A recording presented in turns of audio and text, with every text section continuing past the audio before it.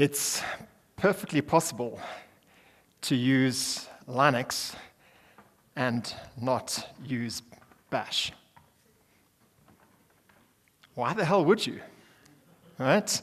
Bash is really the powerhouse at the very core of Linux, and it enables really insane productivity.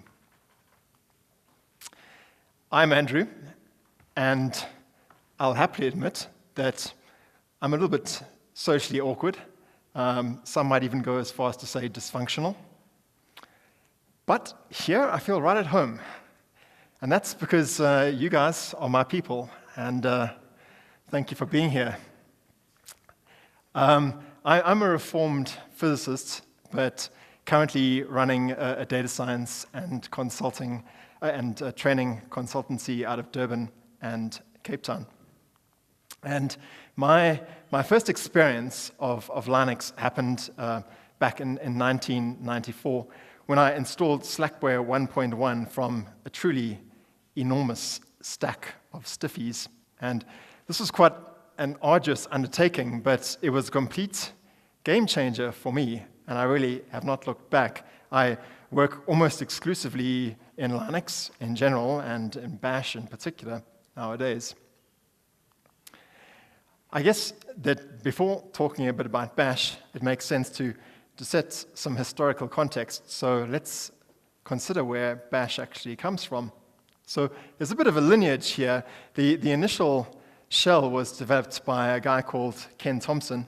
It was released in 1971. And Thompson did his work at Bell Labs. And the initial Thompson shell was extremely functional. It had things like redirection and piping, which we kind of take for granted as an integral part of the shell nowadays.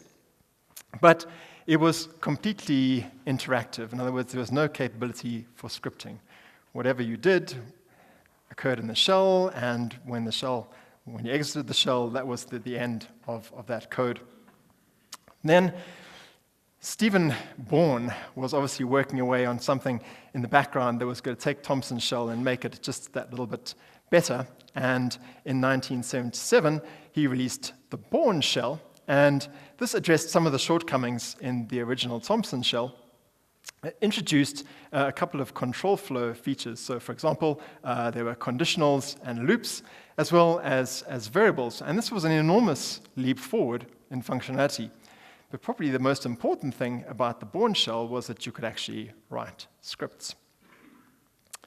Then, in 1989, around about the time I was finishing school, Brian Fox released the Bourne Again shell. Now, Fox, I guess, decided to go against the eponymous route that had been adopted by Thompson and Bourne, and he chose to do something a little bit more kind of witty in naming his shell, Bourne Again, rather than the Fox shell.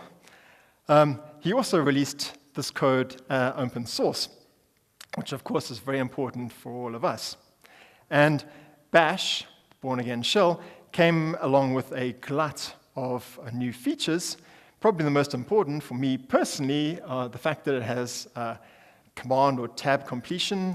You have access to a command history, and it also implements functions. But this is just really scraping the surface. There's a bunch of other things in Bash that are also very, very cool. Now, Bash is completely consistent with the ideas of the Unix philosophy, and these are kind of some of the points that are laid out by Raymond in his book about the art of Unix programming. And I think probably the key elements here for Bash are modularity and composition, and that is that you've got a bunch of little tools which you can compose together, and in so doing actually achieve sort of something that's much greater than the sum of its parts. There's also, of course, the rule of diversity, and this becomes readily apparent when you start working with Bash, and that is that there are many different ways to achieve the same outcome, or to skin the same cat. Now, I like to juxtapose the Unix philosophy with the Windows philosophy, of course, and that can be paraphrased, and a million random mouse clicks will actually get the job done in the end. I think we can be a little bit more systematic than that. Okay, so Bash is obviously a great tool, but each of us has our own particular tastes for the way that our tools should work, And bash plays very nicely into this in that you can really configure it to precisely the way that you want it. And to lend credence to this is the fact that there are no fewer than 3 user configuration files for bash.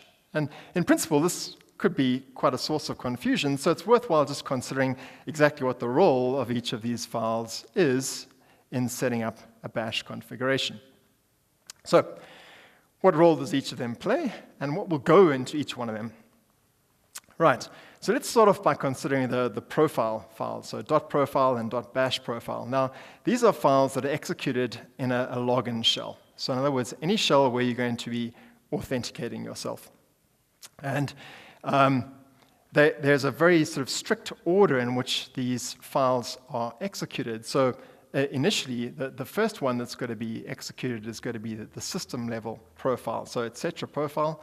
And once that has run, then there's a hierarchy depending on just exactly what you have present in your home folder. So if you have a .bash profile, that'll be executed. Failing that, the .profile file will run. And what typically goes into these files? Well, in the case of .profile, you're typically thinking about just defining environment variables. And there's a very good reason for that, and that is that .profile is going to be executed regardless of what shell you're running. So if it's bash, it's going to run, but if it's fish or the Z shell or corn, it's got to be run as well. So you can't have any bash-specific functionality sitting in .profile. Then you've got your bash RC file, and this is the one that's going to be run if you're launching a non-interactive bash session. And this is typically where you're going to set up your aliases and actually customize precisely the way that you want bash to work for you. Okay, so what are the kinds of things that you put into each of these files? Well, as I mentioned, profile is typically where you're going to be setting up all of your environment variables, and you have to take into account that these have to work in multiple shells, in principle. So, for example, you might add elements to your path. You may set up some things regarding the language that you're working in, so your locale, set up your editor, and I guess paths to your linker path. And I'm an avid R user, so I specify just exactly where my local R library is going to be. Something that's worthwhile knowing about this, and it's potentially a sticking point for people when they start configuring bash, is adding elements onto the path. Now, I'm sure that many of you know about this, but you might be tempted to use the little tilde shortcut for the home folder. And of course, this doesn't work in your path because that tilde is not going to be expanded. So it's important to take into account, if you're adding elements to your path, you've always got to use the home environment variable rather than the tilde. It's a handy thing to know. What about bash RC? Well, everything that doesn't go into a .profile, with a few exceptions, is going to end up going into your bash RC file. And you can see, for example, at the top of my bash RC file, I check whether I've got this bash aliases file. We're going to come back and talk about aliases a little bit later on. If it's present, then I'm going to source that. And then I have a couple of shell customization options. And there are a whole bunch of these, but they may be worthwhile just taking a look at them for a moment. So for example, this first one, check win size. Bash actually defines 2 environment variables, so lines and columns. And by specifying this check win size option, those will be dynamically updated as you change the geometry of your window. And this can be quite nice if you have functions or aliases that actually rely on your window geometry. So say, for example, you want to have a separator of hyphens and you want that to be as wide as the console. Well, you can update that dynamically if you just take into account that the number of columns is going to be updated.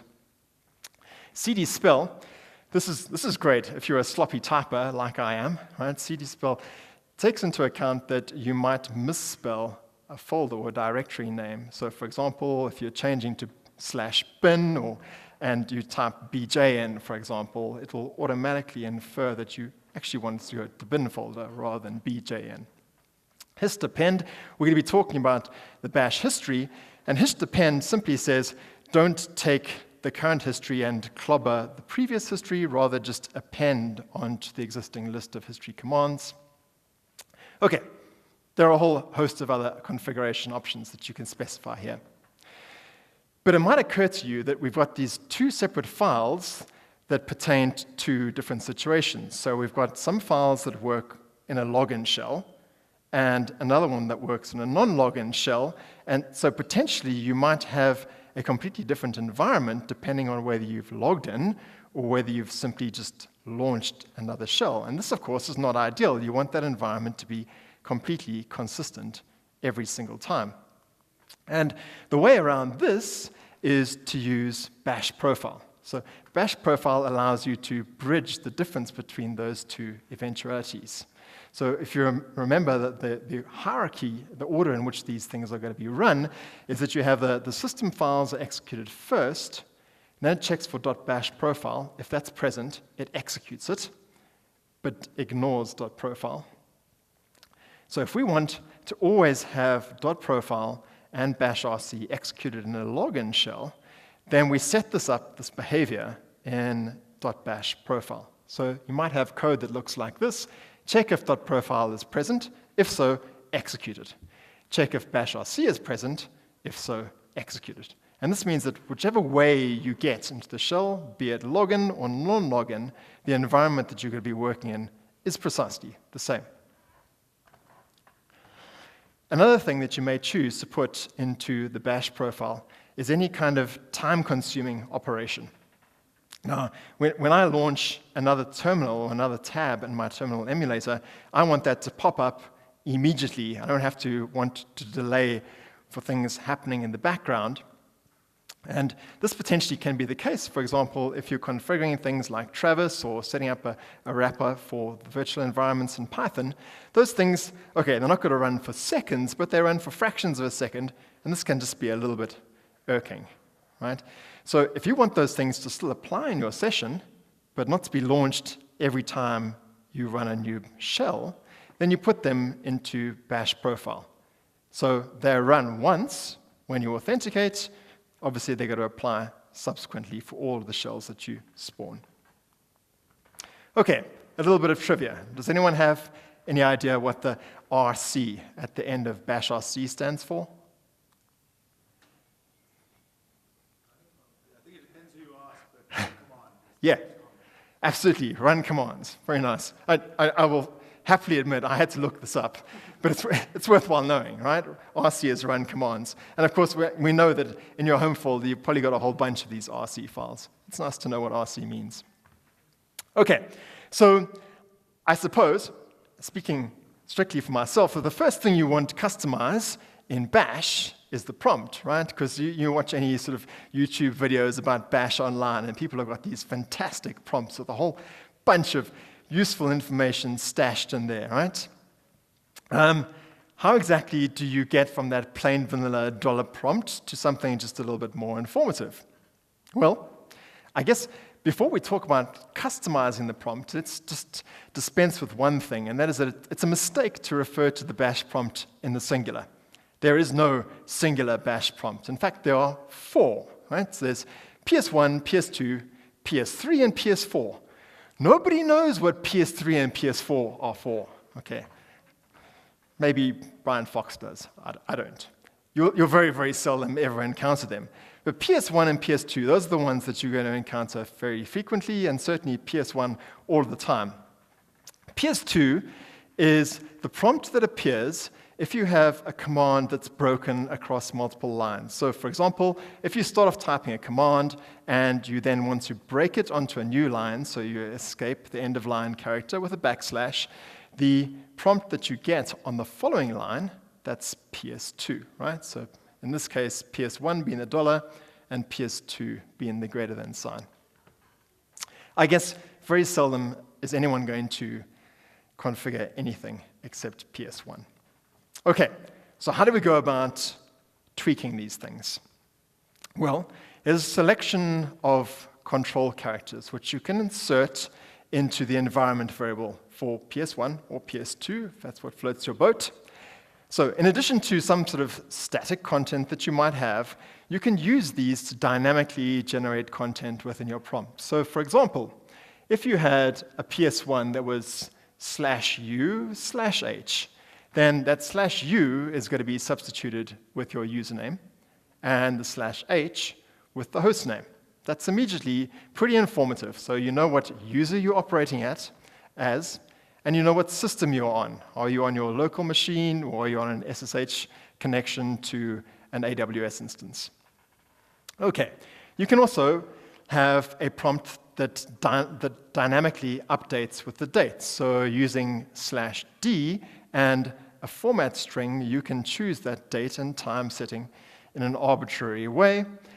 Every time you enter a new command, your shell prompt will be updated with the new date and the new time. And you can also have things, for example, like the history number, and we'll be talking about history a little bit later, as well as the working directory.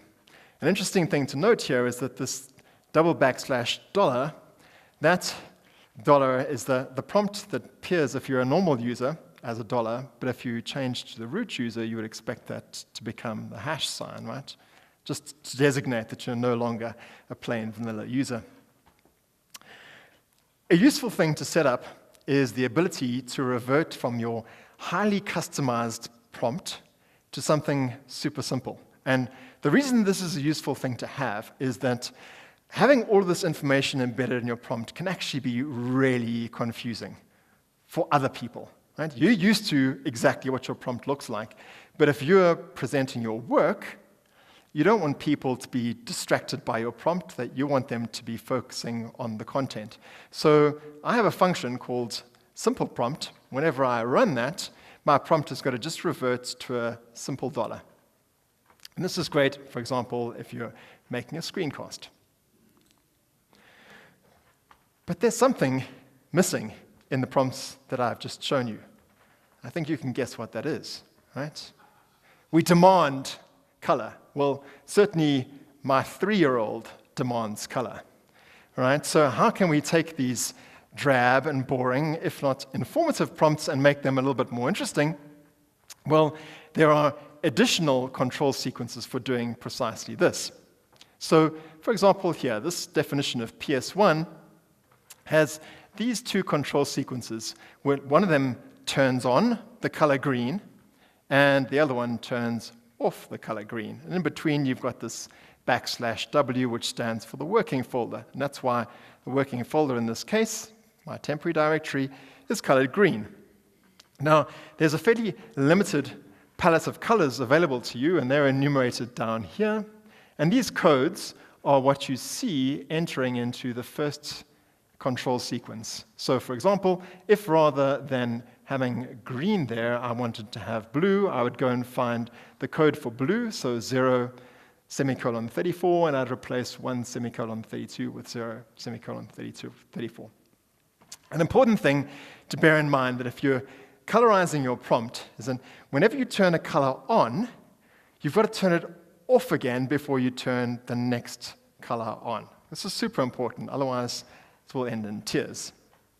And also, an additional piece of advice to you on this is that set this up slowly, right? Don't go and try and introduce all of these colors at once, because there will be great confusion ensuing. So do colorize your prompt one element at a time. Turning a color on, then turning it off, and then introducing the next color, etc. Okay, so you colorize your prompt, but it's also really great to have components of your prompt that will actually be generated dynamically. And I think this is a great one. So it's nice to know what Git branch you're on without having to type git branch. So here I have a function that's going to go and run git branch and then do a bit of regular expression replacement and basically just extract the branch name. It's wrapped up in a function. So every time you run parse git branch, it just returns the name of the branch if you're in a folder that's part of a repository. And that's now actually embedded into the definition of my prompt. So you can see it over there, $parse git branch. So every time I have a new command, if I'm in a Git repository, that will form part of the prompt. So you can see it up here, for example, supposing I had a Git repository in my temporary folder, which seems a little bit unlikely, then I might see that I'm on the master branch, which would be a handy piece of information to have. Okay, So let's talk about things that relate more to productivity. And let's start with things that I'm sure are old hats to everyone here, and that is keyboard shortcuts. So how can we navigate around Bash just a little bit more efficiently? So moving around on the command line. Control-A will get you back to the beginning of the line. Control-E will get you to the end of the line. This is great. What about clearing the screen? This, if you have OCD and you don't like a messy terminal, is great. Control-L will get rid of everything. It's also super handy if you don't want people to see what was previously present on your terminal. What about the command history? We were talking about the command history quite a bit later on, but these are some of the keyboard shortcuts that you should use to navigate around the history. So up arrow and down arrow, those allow you to basically just go back and forth along your history. Control-R, and then you start typing. That's going to start searching back through your history, which is great. And exclamation will execute the last element of your history. What about job control? We're going to be launching jobs, putting them into the background, bringing them back to the foreground. Control-C and Control-Z are important here. Control-C is going to kill a process dead. Control-Z is going to temporarily suspend it, and then you'll have the option of either starting it again in the foreground or pushing it across into the background. Okay, the next level up in sort of the hierarchy of efficiency is creating aliases. Now, aliases are simply command shortcuts, right? So they take a name and assign it to a potentially compound command. So here are some examples that I personally find really useful. Okay, if you are used to working in a file browser and rely on the fact that, oh, I can delete something and it'll end up in the trash, and if I discover sometime later on that I actually needed that file, I can always go and dig it out of the trash again. Then when you start working in the terminal and you remove a file and discover that it is gone for good, this can be a bit of an affront. Right? So you can set things up in such a way that you're not going to shoot yourself in the foot too badly. So for example, I alias rm to rm minus capital I. In fact, there are two options here. So minus I, lowercase, can be a little bit annoying because every time you remove a file, it's going to say, are you sure? Capital I is only going to check if you're sure if you would, in principle, delete 3 or more files. So in other words, it's basically limiting the amount of damage that you can do in deleting files. I'm a little bit torn between which of these is going to be the most useful.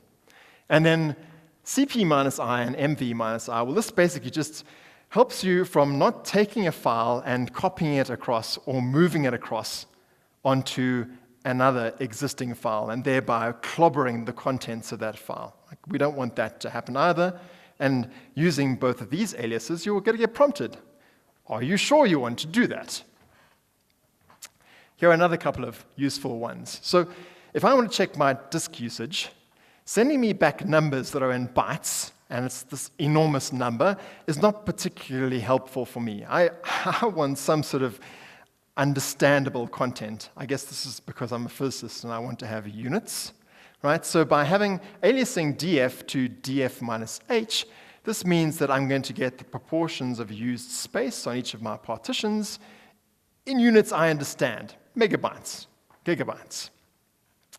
You can also take make directory and add in the minus p flag. This is also really, really great because it means that you can create a hierarchy of folders without actually having to create each of those levels individually. So in other words, it's got to create the parent folders automatically.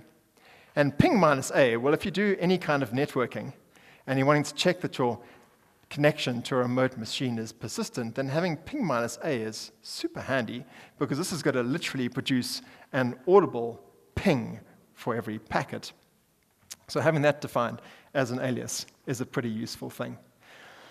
What happens if you don't want to use the alias? And this is perfectly reasonable. So for example, if I have a bunch of files in a folder and I know for sure that I don't want those files anymore, how can I ensure that the remove command is literally the base remove command and I'm not going to be prompted for each of those files? Well, there are a couple of options here. I could either use /bin/rm, that'll get around the alias, or alternatively, I could put command before the aliased command, and that will actually use the unaliased version. If you don't want an alias to apply anymore in a session, you can simply use unalias, and that will remove it. So this is quite handy if you temporarily create an alias, you use it, and then you want to get rid of it. You can unalias it. Okay, so aliases are super handy, but they're a little bit restrictive in the sense that they're static. Right? You set up an alias, it's got some fixed content, as we've seen, but what happens if you want to provide arguments to that alias? Well, that's where functions come into the picture. So you can write functions in Bash just like you can in C or Python or R. And what a function in Bash looks like is basically this. So you have a function name followed by a pair of parentheses and then braces and any number of commands. And those commands are then going to form the body of your function. So for example, this is what a hello function might look like. So the function name, hello, and then the content of the function, so echo, hello world. And when you type hello at the shell prompt, you then get the content of that function being executed. So this is a completely trivial example. So let's add in some arguments. Arguments in a shell function are referred to using the dollar operator. So for example, $1 is going to be the first argument to the function, $2 the second, etc. There are a couple of other things like $star, that's going to give you all of the arguments, and $hash is going to give you the number of arguments. So if we want to take our hello function and make it just a little bit more functionally complete, then what we could do is first check if there's more than one argument. So if there's 0 arguments, then we're going to simply say hello. And if there's more than one, well, we're going to say hello and just use the first argument as a name. And you can see how this would work in practice. So hello by itself just gives you back hello. And if you provide a name, you're going to get that name included in the response. How about something a little bit more useful? Well, this is something that works for me, and I use it frequently. I work with a lot of CSV files, and very often I want to see what the top of the CSV file looks like and the bottom. Okay? Now, I can do this manually by doing head file name, tail file name. But this gets very lame once you've done it a couple of times. So instead, write a function. That function's going to accept a file name, and it's then going to get the head, produce a separator, and then get the tail.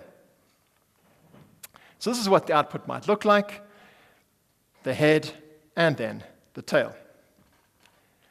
OK, just got the signal from the lady at the back there that I have 10 minutes to go, which is probably about right, because I've got about 10 minutes of content, I guess. So let's talk about command history. This is one of the new features that was introduced by Brian Fox in Bash.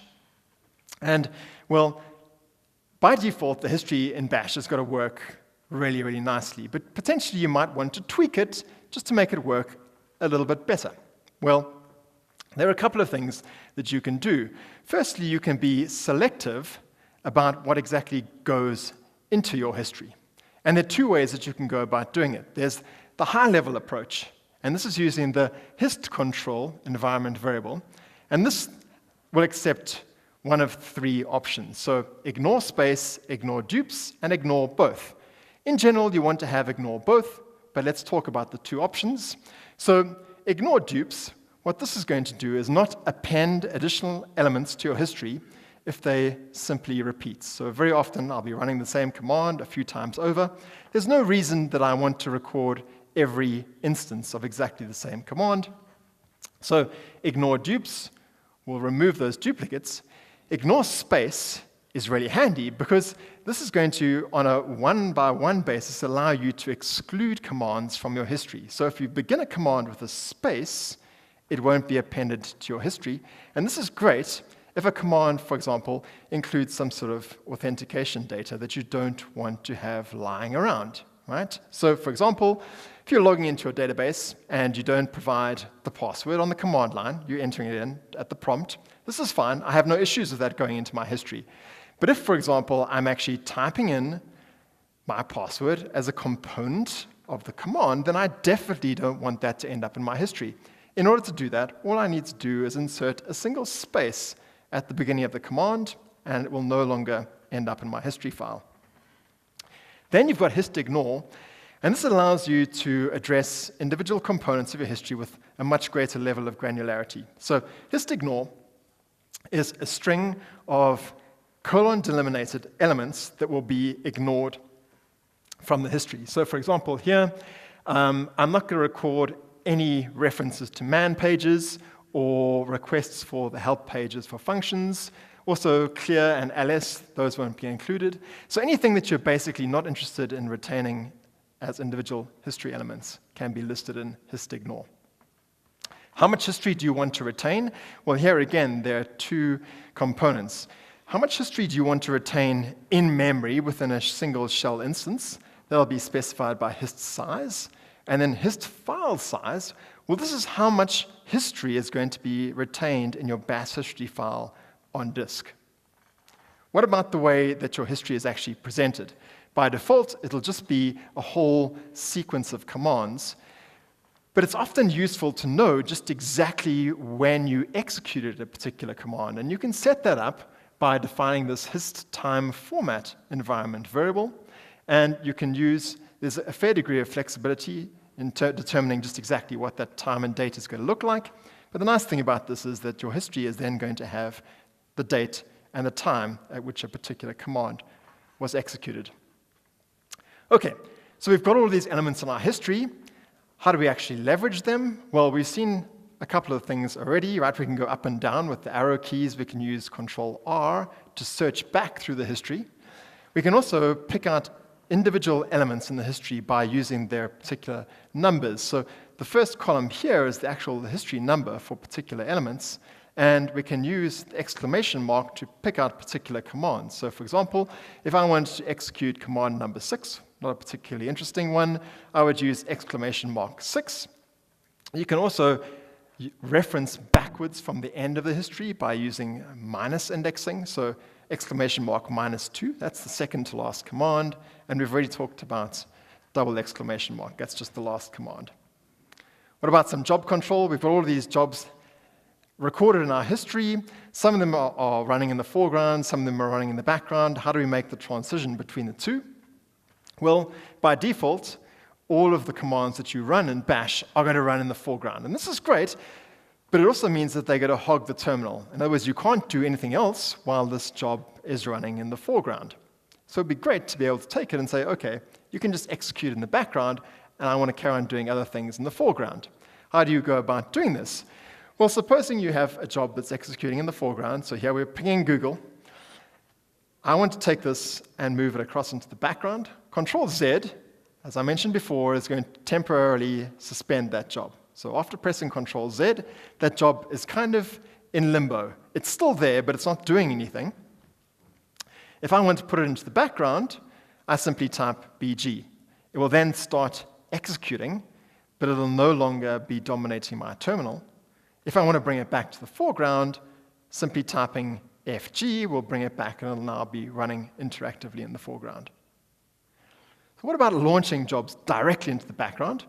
If you know that a job is not going to be particularly interesting in terms of output, well, you can put it into the background immediately. And you do this by just putting an ampersand at the end of the command line. But you might often have seen this done with a no-hup at the beginning of the line. Now, what is this no-hup all about? Well, the hup refers to the hang-up signal. And the hang-up signal is a signal that's automatically sent by the system to every job that's running in a shell when that shell terminates. So this typically will occur, for example, if you have an SSH connection to a remote machine, you start up a couple of jobs, you put them all into the background, and you think, oh, okay, now I'm going to log off, go about my business, and I'll come back, log on, and see what happened with those jobs. You'll be sorely disappointed because immediately you log off, all of those jobs will receive the hup signal, and they'll die. So to get around this, you launch the job with no hup up front and then an ampersand at the end. And what's going to happen is that job will now ignore the hup signal. It's also going to start logging output to this nohup.out file. And at this point, you can happily terminate the shell, go about your business with confidence that that command will continue running in the background. Now, you can, of course, push multiple jobs into the background. And if you want to see what jobs are running, you run the jobs command. And you might have some output that looks like this. On the left-hand side, a job number, so 1, 2, and 3, and then the status of the job. So here I have 2 jobs that are running in the background, and 1 that's currently suspended. Right? It's still there, but it's not doing anything. And we can use this job number to now manipulate these jobs directly. So for example, if I want to take a particular job, in this case job number 2, and bring it to the foreground, FG, %2, that job will be immediately brought to the foreground. You can also take jobs and start them in the background. So for example, number 3, which is currently in limbo, if I want that to start executing in the background, I would have BG %3. Okay, final thing. How do we go about being super? So very often you want to run a command or a set of commands, but as the root user. And there are 2 ways of going about doing this. The one is to use the SU command. SU stands for substitute user. And what this allows you to do is temporarily assume the identity of another user on the system. Right? So simply typing SU is going to try and become the root user. But in order to do this, you need to provide the root password, which is great if you know the root password. You can also use this, of course, to become any other user on the system. So for example, if I decide I want to become Leia, I can SU Leia as well. But this, again, relies on the fact that I know Leia's password. There's another way of going about doing this, which is a little bit more flexible. And it also allows you to do things on a per command basis. And this is the sudo command, right? Sudo stands for super user do. And this is 1 command at a time. So for example, if I wanted to change the password for the Leia account, I might do sudo password Leia. And the interesting thing now is that I'm going to be doing something effectively as root, but I only need to provide the password for my account. Now, of course, in order to do this, I need to have this capability enabled. So this needs to be configured on the system. But this is the default setup on any Ubuntu machine anyway. And of course, the Spider-Man caveat applies very heavily here, right? You know, with great power comes great responsibility. And of course, things like sudo rm-rf, you know, probably not a good idea to do that at home, definitely not a good idea to do it at work. Okay, so what about finally becoming root, but by only knowing your password? Well, we've seen that if you just do su, you need to provide the password for the root account. If you do sudo su, right, you're sudoing, which means you'll be using your own password, and then you're doing su, which means become the super user. So in this case, you just provide the password for your account. And again, Spider-Man caveat applies. Okay, so I know that this talk has consisted of like a lot of little itty-bitty things. And this may sound trite, but if you want to know more about Bash, read the man page. It is probably the longest man page you're ever likely to encounter, but it's super informative, and there's a lot of really interesting things in there. So keep on bashing.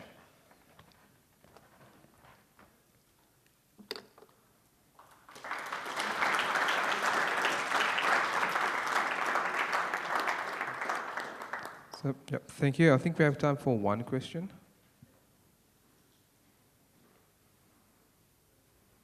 Any questions? Thanks, Andrew. That was pretty cool. Do you have strong opinions about other shells, maybe Z shell in particular? What makes you stick with Bash? Gordon, that's a good question. I guess that the reason that I'm a fan of Bash was that back in 1994, it was the first shell that I used, and the scope for alternatives back then was not that broad, and I guess it's just what I'm accustomed to. I think there are probably very strong arguments for other shells. I just don't happen to know them. What's your favorite shell, Gordon? Z shell for a long time, but I don't know, just Maybe we can have a quick flash poll, okay? Who's a bash user? Okay. What about fish? Okay, cool. Z shell. Cool. Corn shell.